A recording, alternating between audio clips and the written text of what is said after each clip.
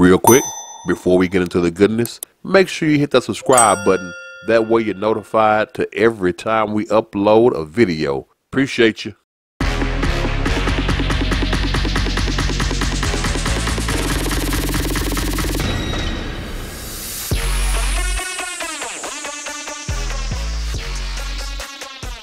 You know, when I was working in the financial services industry, I worked shoulder to shoulder with legitimate millionaires. I got to sit at the feet and under the learning tree of multimillionaires. I gained a profound understanding of how money works, interest works, value, assets, liabilities. I gained a ton of knowledge. Haven't always put it to good use, but I gained the knowledge. I understand why millionaires only like to hang out with other millionaires, because the understanding of those who aren't wealthy is very narrow. It is extremely myopic. They believe that because you have millions of dollars, that it's endless, that it doesn't have a finite limit. What brought me to bring this topic up was Oprah Winfrey and Dwayne "The Rock" Johnson. They got together and started a fund for all those people that were affected by the fires in Maui. It is called the People's Fund of Maui, which they say is aimed to help raise money for local residents affected by the tragedy. They stated, Dwayne and Oprah, that every adult resident who was displaced by the wildfires in Lahaina and Kailua would be eligible to receive $1,200 per month to help them through this period of recovery. And they provided a link to where those that were impacted could apply for the funds. Together, they donated $10 million to start the fund off, $5 million apiece. You would think that, wow, man, they are really putting their money where their mouth is. They are really doing it. This is cool. This is what's up. But it's 2023. Of course, people don't see it like that. Nah, the backlash began. Why don't y'all fund it yourself? Y'all can do it all yourself. Y'all can fund that. Why don't y'all fund? Why y'all asking the regular people for money? Those were the type of comments that they received. You had one person say, the math ain't mathing with this one. You guys literally have so much money, you can donate it and make it back within a year. Can they? Do you know what it's like to run a business the size of Oprah's? How much money that takes on a yearly? This is why I believe that the American public in general needs a better, more comprehensive and deeper education on the way money works. Sure, our economy is shit right now, but do you really know why? The media would tell you to blame this person or blame that person, blame this person, blame that person. But do you really, truly understand why the economy is in the shit of the way it is? You don't.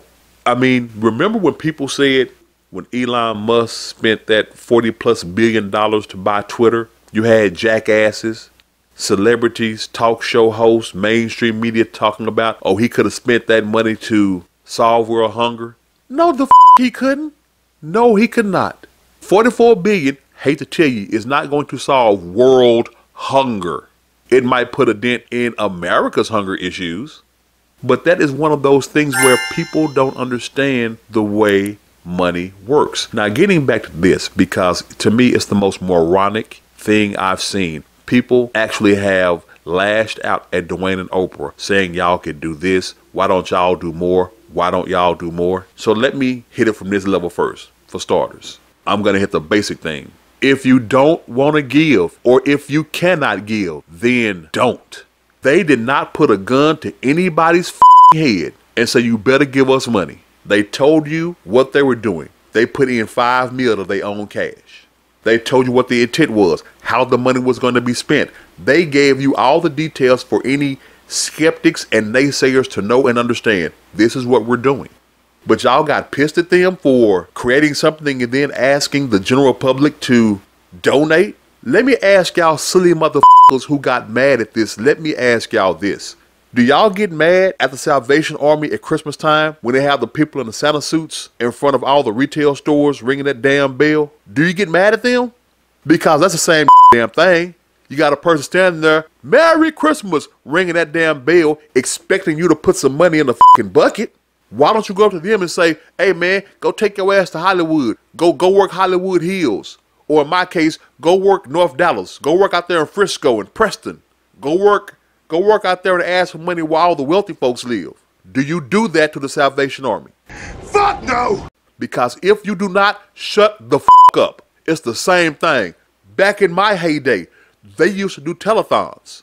And as a matter of fact, they did one for Hurricane Katrina. Did y'all get mad at the celebrities for coming on and performing to raise money from all the common folks out there? With all that star power they had during the Katrina telethon fundraiser, all those stars could have gotten their pockets and probably exceeded the amount of money that they were raising. Did y'all bitch about that then? No. I didn't think so. Or what about every Breast Cancer Awareness Month? When that comes around, when they have little pink buckets and pink pens and everybody's asking to donate to the breast cancer awareness, do y'all write y'all local celebrity? Do y'all write y'all local millionaire? Do y'all get in the news or look at the people when they're passing around the collection bucket for breast cancer awareness? Do you tell them, hey man, go ask Elon Musk. Go ask some football players that live in the area. Nah, you don't. If you got it, you give. If you don't, you don't. Why in the is this any different? Oh, I guess it's because celebrities started it, so you feel that they ought to do most of the funding. And that comes from a very ignorant mindset, because y'all may have read or heard that Oprah Winfrey is worth $2.5 billion. That's her net worth. And The Rock is worth $270 million. That's his net worth. Do y'all know how to calculate net worth? Allow me to educate you. To calculate net worth, you must subtract total liabilities from total assets. Well, what makes up total assets? Total assets include investments, saving, cash deposits, and any equity that you have in your home, car, or other assets. You know, property, all that kind of good stuff. It's not like Oprah Winfrey is sitting on $2.5 billion cash. It's not like The Rock is walking around with his debit card where he can access $270 million. That is their net worth. That's why, if you've ever paid attention to something that they've done in movies a few times, when they're doing a real portrayal, they ask how liquid are they, which means how much actual cash do you have. Rock's net worth, $270 million. That man may honestly only have $15 million in the bank. And of that 15, he just put 5 of that starting this fund. I'm trying to get you to understand the way money works. The true valuation of funds. Y'all hear these big numbers and think, oh, that's what they got. No, that's what they're worth. That worth is spread out everywhere. Like, why do you think that a lot of these NFL owners can't actually build a stadium on their own? Oh, they may be estimated at so many $billion, but they only have so much cash. But that is the way money works. That's why the wealthy only likes to hang out with the wealthy, because they know the side eye and skeptical looks they get from people that don't understand money, from those that aren't rich and wealthy. I get it. And if you don't understand money, you'll blow through it. If you don't understand money, then it is no good to you. I mean, people who win the lottery, 70% of the people who y'all see win those big lump sums and all that money, according to the National Endowment for Financial Education, 70% of lottery winners go bankrupt within a few years because you don't understand money. You see those numbers and you think it's infinite. There's no way you can run through it. Oh, you can run through that. You can run through it like it's nothing. So to get mad at The Rock and Oprah for asking everyone else, hey, do you mind donating? They didn't force y'all to do it. They didn't say you better do it. They didn't disparage anyone when asking. They simply said what they're doing and hope that others will follow in their footsteps. Like I said, nothing more than the Salvation Army around Christmas or the Cancer Research Center in Breast Cancer Awareness Month. Nothing extra. So I don't understand, and I don't get why people got so angry with this. It was very illogical. I understand that right now the nation is going through a rough economic period. Believe me, please believe me when I tell you I understand.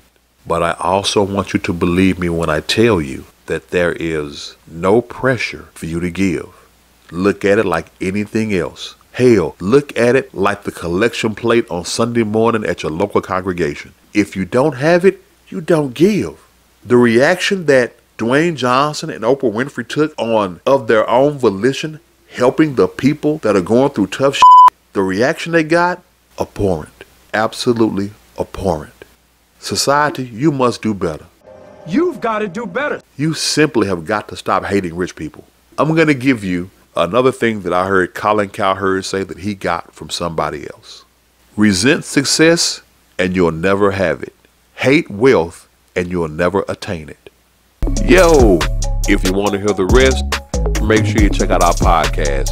You can find us on all your favorite podcast platforms. That is iHeart, Pandora, Google Podcasts, Spotify, and Amazon Music. Plus, if you want to reach us, drop us a line. You can find us at freemindthinkers2022@gmail.com. Let us know what you think about us. Leave a comment below and share the video with as many people as you can. I greatly appreciate that. This is your man, Big Brother Tucker.